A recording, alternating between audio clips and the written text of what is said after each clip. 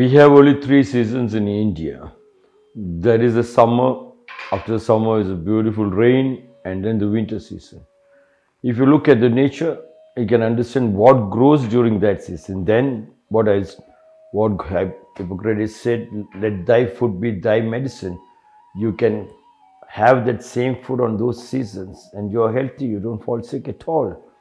But now what happened is all the children are inside the concrete jungle. They hardly see the nature. Recently, one of our students got married and her husband is a software engineer. And she was telling, my husband, when I took him out, he was telling, hey, look at the sunset. Hey, look at the sunrise. Then she was shocked. I said something, they had never seen sunrise and sunset, neither the stars. Before the sun, when the sunrise is there, they're sleeping. And then they rush up to the office. And when the sunset, after the sunset, late night, they come to the house. Hence the diseases. 27th story from the Gateless Gate, from the book Zen Flesh, Zen Bones, written by Paul Drebs. It is not mind. It is not Buddha. It is not things. A monk asked Nansen, is there a teaching no master ever preached before? Nansen said, yes, there is. What is it? Asked the monk. Nansen replied, it is not the mind, it is not the Buddha, it is not the things. Nansen replied, it is not the mind means it is not the family, and it is not the joint family, it is not the family tree.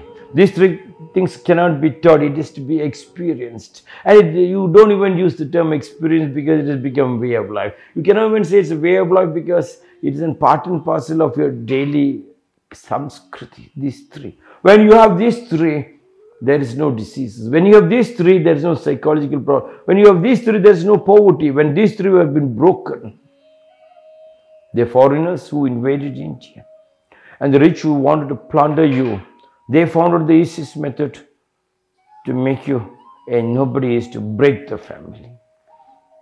And to break the family, thus industrial revolution started, dragged the children, the boys into the cities. With that, the boy kids were not back into the villages to till the land. Destruction. Family was broken.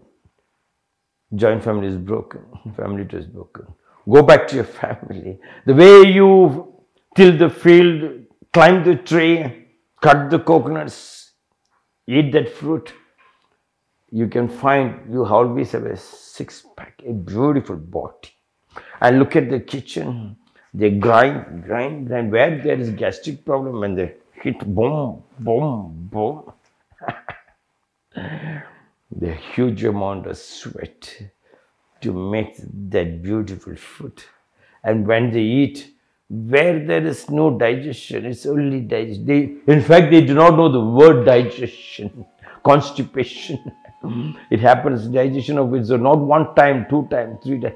Just flushes out. They jump into the pond, they create the pond, they run to the nearest river. Where is the river? Here. When you walk, it may be even 7 kilometers, 10 kilometers. For them, that is just a stone's throw away. Now that walking is not there. The roads are made so that you don't even walk up and down. There's up and down and jump and climb. Jack and Jill went up the hill to fetch a pail of water. All that was lost.